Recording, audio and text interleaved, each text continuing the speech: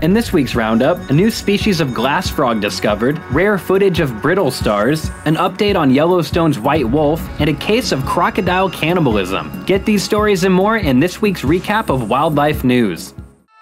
Starting in South America, where a new glass frog has been discovered in Ecuador. Researchers found the new species in 3 parts of the Amazonian lowlands. At around 0.8 inches, the tiny transparent frog's heart is completely exposed.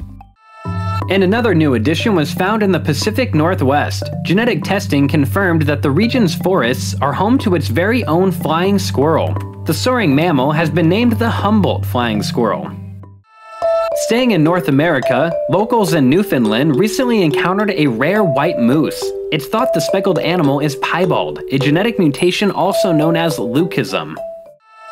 Speaking of white animals, wildlife officials are still on the hunt for information on Yellowstone's white wolf. The rare animal was illegally shot dead in Montana back in April, and the reward has been up to $25,000. Into the ocean with an unusual sighting. The deep-sea research vessel Okeanos Explorer captured brittle stars hunting and devouring squid. These animals are typically thought of as scavengers, and this behavior hasn't been seen since the 90s. And a new report suggests the sea cucumber gold rush poses a serious threat to the health of coastal communities. The squishy invertebrates are considered a delicacy in Asia and elsewhere, and new fisheries are undermining local sustainability. Over in Australia's Kakadu National Park, visitors recently discovered that crocs aren't strangers to cannibalism.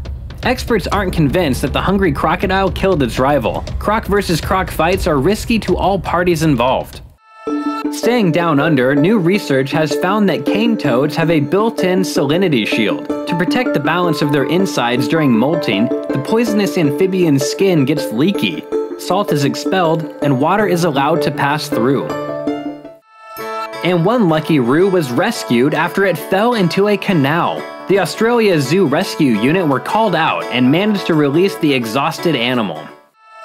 Rounding off with a turtle party. These sunbathing reptiles opted for a moving rock in Kruger National Park.